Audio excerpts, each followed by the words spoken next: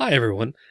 This video marks the start of our focused discussion of the listening process through what's known as the HURIER model, starting with the notion of hearing, or the function of hearing as an important part of the listening process. So as you may recall from our previous discussion, we're looking again at this HURIER model, which the letters just stand for the first word, for the first letter of each word that we're going to take a look at here, starting with hearing, moving through understanding, remembering, interpreting, evaluating, and responding. But again, the focus of this video and our initial discussion here is on hearing. If you recall the HURIER model, it looks like this. It starts with hearing and then moves through those other aspects. And it really is hard to imagine listening without hearing. Right? As we'll discuss, hearing and listening are not the same thing, but hearing is an important first part of the listening process. So when we talk about hearing, we're really talking about that physiological process of hearing, right? When sound waves strike our eardrums and so forth, and the whole physiological process that leads from that sound wave being translated into some sort of image or sound or notion in our mind, the symbolic representation of whatever it is in our mind. So again, hearing is that physiological process that happens at the very start of the listening process. But there are some differences. Hearing and listening are not the same thing. Although hearing is an important part of the listening process, there are some distinct and key differences between the two. For example, hearing is a constant process. Listening is intermittent. We hear constantly, whether we want to or not. We can take some steps to kind of, put in earbuds or block sound waves from striking our ears, but we can't just flip a switch and turn off hearing, right? Not at least internally. So hearing is constant. Whether we want to hear something or not, it's going to be there. The sound waves are still going to be there. But listening, as we've discussed, is an active process. It's not something that happens all the time. It's not something that just, happens naturally for us. It's something we need to focus on and be actively involved. So it doesn't happen all the time. We're not always listening, but we are always hearing. Another key difference is that hearing is a natural ability, whereas listening is a learned skill.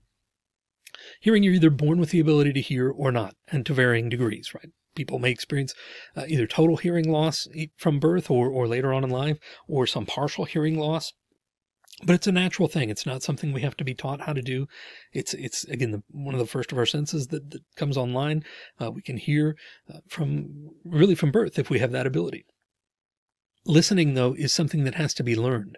It's not a natural ability for us. In fact, it's in many ways quite unnatural to be an effective listener. So listening is something that we have to learn how to do effectively and learn how to do appropriately. Hearing is a passive skill, whereas listening is active, as we've discussed before. Hearing, again, is not something we have to take steps to have happen. It happens whether we want it to or not. It's constant. It's natural. It just happens, right?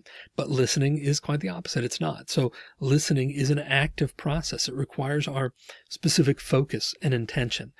So listening is an active process as opposed to hearing, which is a passive one. And hearing is a one-way thing. It's only reception, only has to do with perception. Whereas listening involves understanding and using that message, and as we'll discuss, then responding to that message, and it involves so much more than just the one-way process of those sound waves striking our ears. Listening is a two-way process. It involves hearing, and so it involves that intake, but it also involves expression and outtake in some ways, and understanding. And so there's just much more to it than the I don't want to oversimplify the hearing process either, but there's much more to listening than just hearing. So as we can see, hearing is an important part, an important aspect of the listening process, but it's not the end of it. So we'll take a brief look in our other video on hearing about some of the challenges that are involved in hearing, as well as some of the ways that we can improve our listening process by improving our hearing and doing some things that can aid our hearing. But it's an important first step, but it's not the end all be all. But it does represent the H in the HURIER model of the listening process.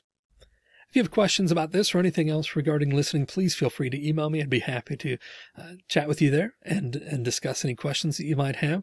In the meantime, I hope you'll continue on our journey to becoming a more effective listener.